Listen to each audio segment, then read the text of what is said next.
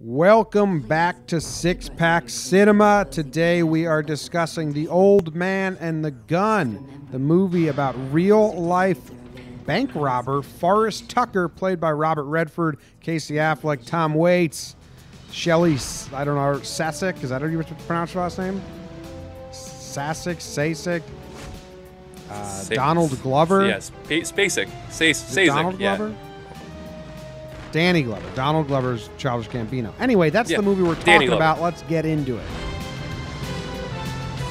Dude, you should review movies. Oh my god, yes. Okay, I've had a couple, so movie review. All right, thank you guys for joining. If you just watched The Old Man and the Gun and you're searching your podcast app and you found ours, thank you very much for clicking. We're happy you're with us. If you're a longtime listener and have come back to hear more of our opinions and discussions on movies, thank you for joining as well. Today we're doing Old Man and the Gun. As you know, the way this podcast works is we're going to do our gut reaction. We're going to walk through some of our favorite parts, some of our least favorite parts. Then we're going to give our ratings, a two-part rating. One, a fun rating, popcorns out of 5. The next is a 10 times 10 rating, 100. 100. Critical. Yeah, 100. My name's Jimmy, and I got my co-host John. Dave, our usual third piece, is not here because he couldn't see the movie. Unfortunate. Because... Is it unfortunate? Yeah. Okay, let's go. That brings us right into gut reaction. John, is it unfortunate that Dave couldn't see this movie? Yeah, and I've kind of caught off guard. I think we were both going to be on board here. I thought it was a great movie. It was a nice, pleasant one to sit through. Robert Redford's amazing. It's just one of those old-timey, you sit there cozy and casual and just take it all in. It was amazing. Cozy's the right word. This was definitely a happy, cozy, smiley movie, but I didn't love it. I thought it was good, not great, is what I would say. Interesting. Wow. What it did well, it did really well, but I thought it was missing a lot. I thought it was missing a lot that I wanted. Well, it was a simple movie. It wasn't flashy. It was just simple.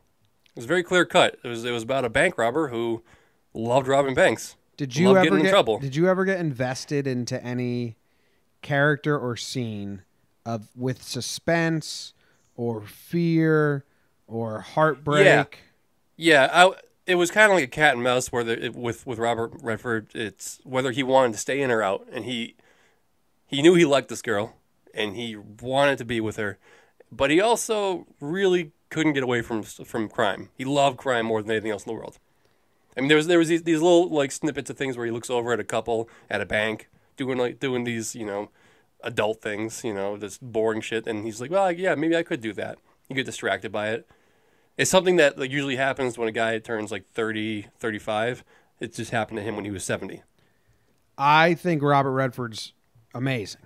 There's a long list of things this movie does really well, and Robert Redford's acting is one of them. I think it's actually one note, but the one note is fantastic because it's so pleasant. Okay. And his voice, when he opens up and talks, his voice just pulls you in. It's just, he's the most likable man on earth. Yeah. The way he's like, I can't tell you. That's a secret. I gotta show you. That whole conversation, their chemistry was really good too. Yes. On screen. Which I love that.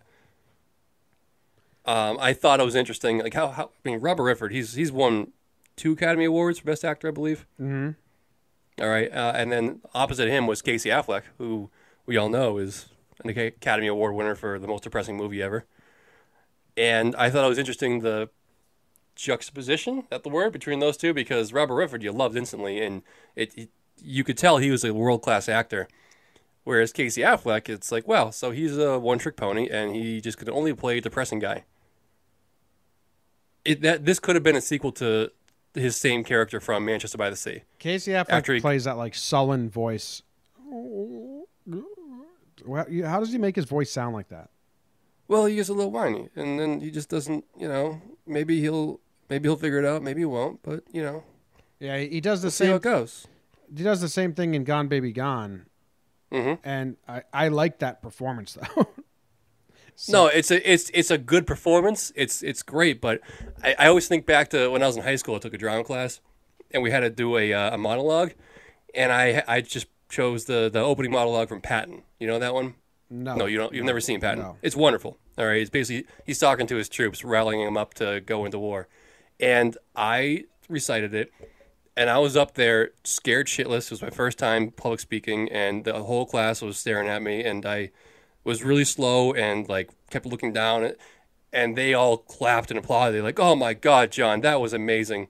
Really sold how thoughtful and caring you were for the character." And I'm like, "Well, no, I was just scared shitless." Scared. I was very nervous. That's what I think of now with Casey Affleck every time he acts. It's like he's nervous to be up there and he doesn't know how to act, so he just kind of cowers. I know it's not true, but that's just the impression I get. Interesting. I thought the best scene in the movie was the first bank robbery when Casey Affleck's telling the knick-knack paddywhack, give the frog a loan story. Just how it played out. Like, oh, there's a cop here. He's telling the story. I thought that was really well done. Really well directed. Mm-hmm. I'm gonna lay out all the positives first because I don't want to start with the things I didn't like and then sound like I didn't like the movie because the performances were good. They're great. The cinematography was outstanding. You get depth. I got one complaint about the cinematography though. What's that? They filmed it on 16 millimeter, like the old time. That I didn't know that going in, and I'm kind of got my old contacts in. I thought I was like losing my eyesight because it was grainy. Yeah, it was like fuzzy and shit. Especially when they were like reading the letters, I was like, well, usually this is more clear. Am my eyes like really going? Yeah, I think it worked well. The shot of the first bank was so cool when he walked out. It's that old school bank, a very 80s feel to it. I thought the tone was perfect. The cinematography was really good. The acting was really good. The whole tone was the same throughout. Yep. I thought it was really one note, and the one note was happy and genuine. Which is not a bad note.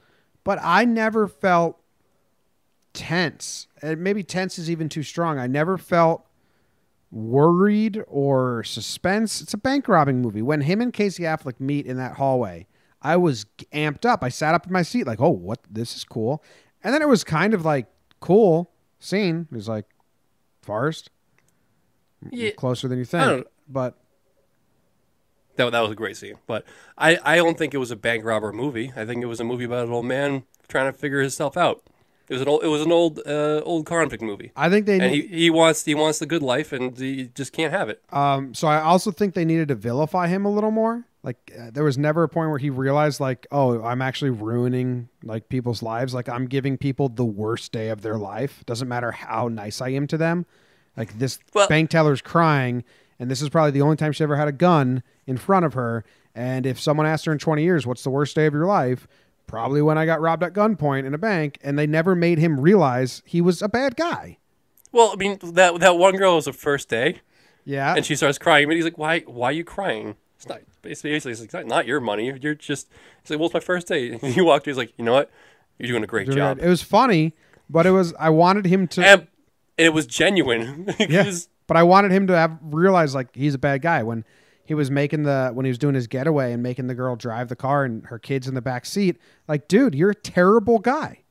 Well, he didn't realize the kid was in the back seat. I know, that's why. But they did a little bit where he realized, but they didn't do a lot. In the end, he called up the cop and was like, "I'm going back to being a bank robber." And it's like, he's a career criminal. He's been in jail from 16 to 70. He's been in jail, like, and they never let him be a bad guy for the audience. Like they needed to vilify him a little bit. Otherwise, it was kind of cartoony to me. Well, I mean, you gotta understand, they handcuffs a little bit because it is a true story, you know. Mm-hmm. And he was the one thing everyone said about him was a gentleman. He's a very kind guy.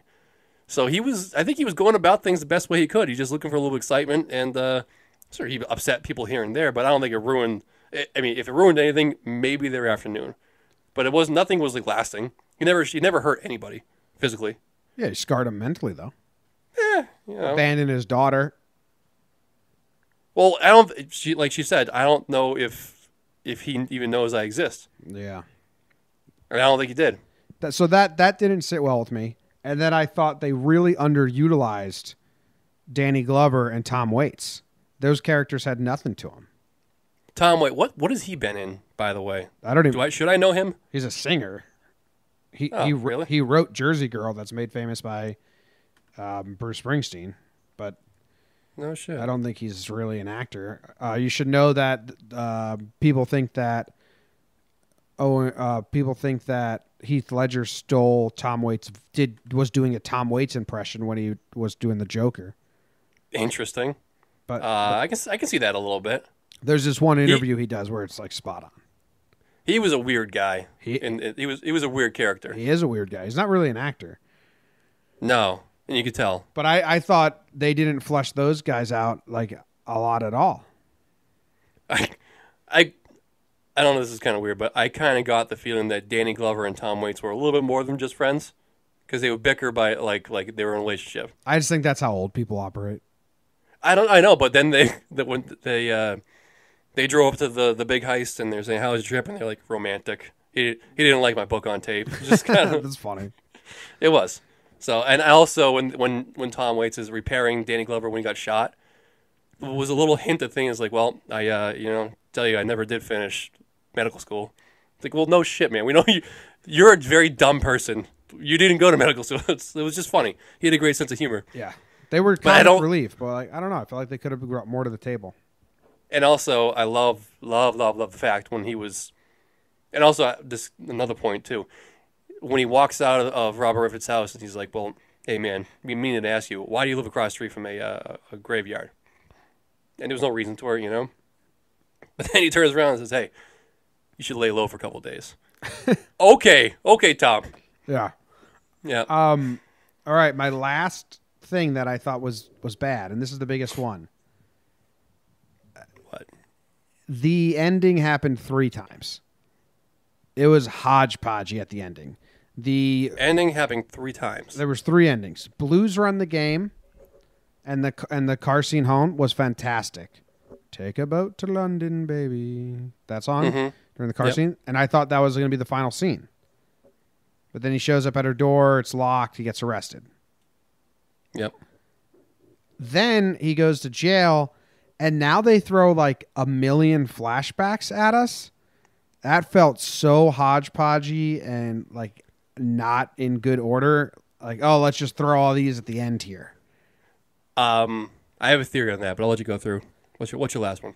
And then he gets out. She's like, stay in prison. I thought that was it. And then he gets out and robs a bank again. And I'm like, well, I mean, because you could tell he was trying to be straight. He listened to her. She says, stay in here this time. And he's like, all right, we'll give it a shot. He stayed in. He served his time. He gets out. He's very frustrated about it. He's just not a happy person. And he just can't do it. Yeah, I just thought the ending was like it was like a bit of a Finding Nemo. Like this movie just ended twice, and now it's ending a third time.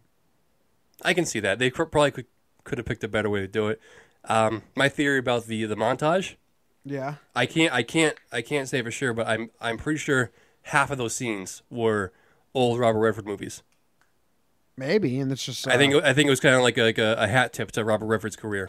It could have been, but that goes with my theory that they felt kind of shoehorned in. Like if they gave us that background at the beginning of the movie or throughout, it would have been a little better than. These are all the times I escaped prison. I knew that he escaped prison a ton because I looked into the story a little bit before I went. Yep. But if you didn't know that at all, I feel like that's a big time drop on you. Oh, this guy's a career criminal. Well, I mean, you got to assume a guy who's that good at robbing banks at 75 years old is going to be a career criminal. It's a hobby you pick up. Yeah. I don't know. I mean, maybe I was just right in the right state of mind for it because, like I said, I was just happy. I thought that was really enjoyable, a nice, pleasant movie. I was like, oh, this is great. Oh, a little montage with the old Robert Redford. Oh, that's just nice. I agree with all of that. It was a happy, genuine, like cozy movie. I mean, you were looking for more conflict. You were looking for more conflict. That's a great term for a career bank robber who's escaping jail and evading the police and like has a new love interest. There was zero conflict, and the movie. See, now you were looking for real conflict, like real action, not action conflict, but like physical conflict. What really it was mental conflict. No, but I just never felt suspense or worry or.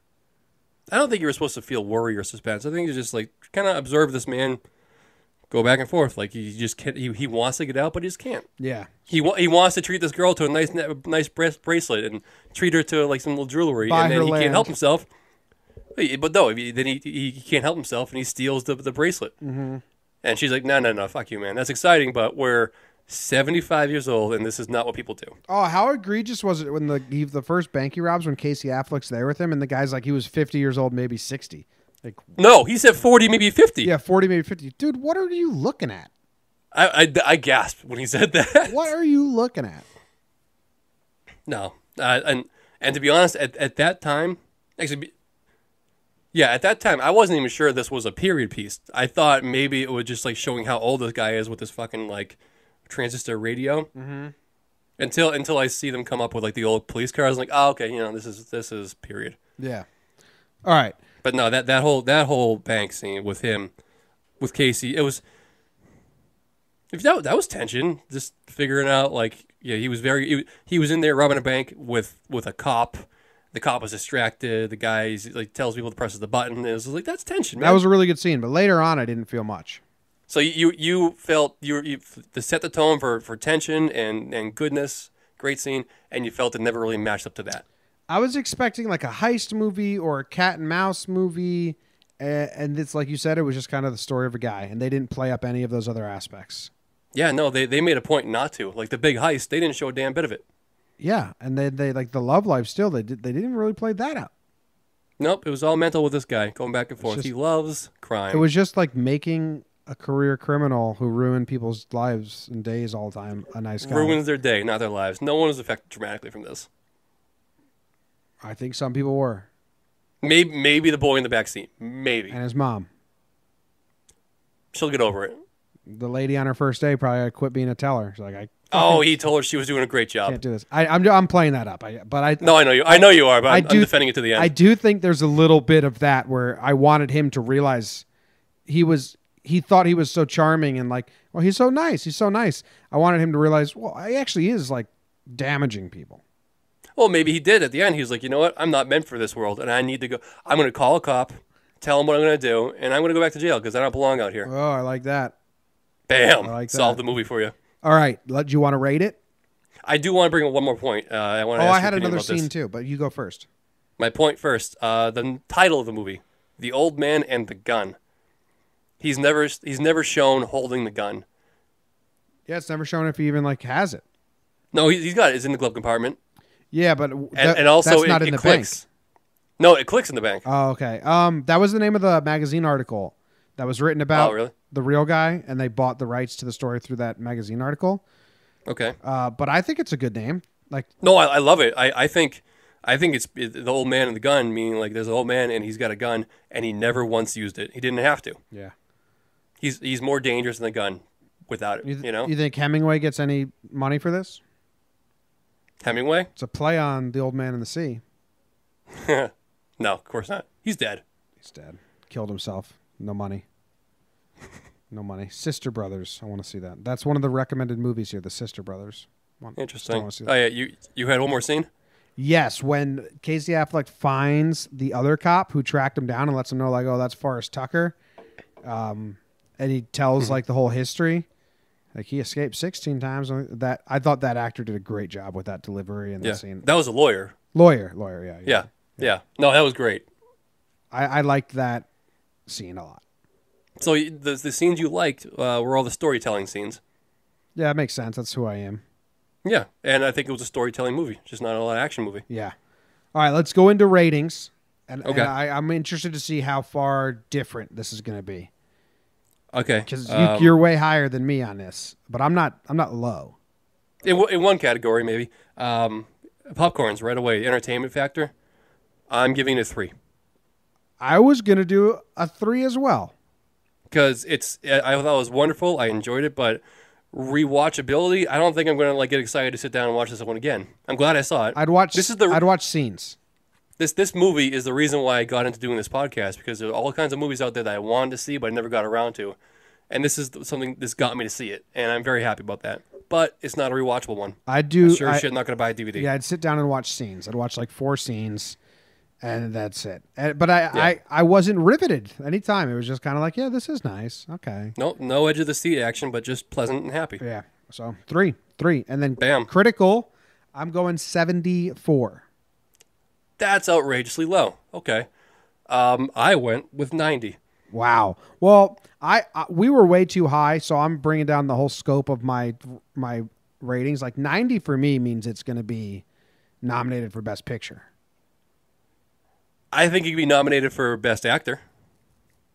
Yeah, but I don't think Robert Redford's performance is anything. I think it's great. No, I'm talking about Tom Waits. Tom Waits. No, kidding. No, I thought Robert Redford was great. I do too, but I don't think it's impressive. He's always impressed. Maybe it's just me being always impressed by him. Yeah, 74 and 90. What's that average to? 164, 82? I don't know. What? 74. 82. 82. I was right. Yeah, just beat you to it. Wow, that's a big gap. It is. That's probably one of the largest gaps we've had.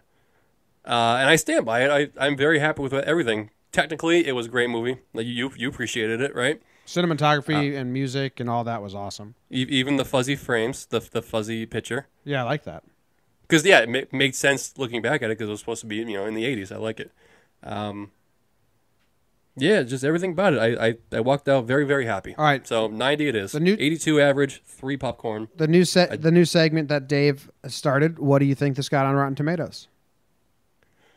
I'm gonna go high. I'm gonna go with my score, but a little 89. Are you talking critical or audience? Critical. Audience is an 89%. Bam. No. All right. Critical is an 89%. Okay, yeah, so I was right. Audience is lower. 62. Damn, that's substantially lower. Yeah. 3.4 out of 5 stars for audience and 7.4 out of 10 for tomato meter. Wait, so are you just glancing on the fact that I just nailed the critic score? You did. Shout out 89. me. Nice. Would this movie have been better with Ben Affleck? No. It had an Affleck in it, though. It had his brother. Maybe. It caught me off guard because I was thinking Robert Redford. But hey, yeah, you know what? Because my big complaint is Casey Affleck is a doorknob. So Ben Affleck, maybe. Yeah, maybe. Make Ben Affleck the lawyer that I liked, who did a fantastic job. So I don't know why I'm getting him. No, I liked him just the way he was. He was perfect. All right. Go marry him, why don't you? Maybe I will. The Old Man and the Gun. What are you drinking with it? We still do this? What are you drinking with it? Occasionally, it's the old man stuff. I think I'm going to go drink an old-fashioned. Yeah, I just got whiskey on the rocks. Well, if you throw in a thing of sugar and a twist of orange, it's an old-fashioned. Yeah, but that makes it bad. You're just muddling up good whiskey. Well, the whole point is you get bad whiskey. Oh. And you make it nicer. I'm going to get the good whiskey on the rocks. Well, that is The Old Man and the Gun. That's the review. We're at. That's it. That's it. Dave, we'll see what he says afterwards. I liked it. I think it's a good movie. I don't think it's a great movie. I think it's a good movie. Yeah, you gave it a 3 popcorn and 74%. So you're like, this is a completely average movie. Yeah, they stand by that. I'm lowering my scale. I think we got way too 90 happy. If we liked the movie at all, we were just giving it 90s. Maybe we were skewing the lines of entertainment and like popcorn and critical. Maybe. Yeah. So I'm getting us back to reality with like 70s and 80s exist, and they're good. They're okay. Yeah. But 50's terrible. Yeah. So you guys let us know what you thought of The Old Man and the Gun with Robert Redford. Go to Instagram /sixpack cinema, Twitter /sixpack cinema. Let us know what you think. Let us know what else you want us to review. We actually have a list in place. Tell them what we're doing next week, and then a week after that, and the week after that. All right, on the spot. I can still pull it up quickly, though. All right, got it right here. So this is debuting November 5th. November 12th, we're talking about Bohemian Rhapsody. November 19th, we're talking about Netflix's Outlaw King. And then the following week, November 26th, we're discussing Netflix's The Ballad of Buster Scruggs. Nice. It's a good little lineup. So go watch those and then come back here and subscribe and rate and review. And thank you very much for listening. We'll be back Friday with our Hollywood headlines everything you need to know what's going on in that weird, dumb place that is Hollywood. See ya.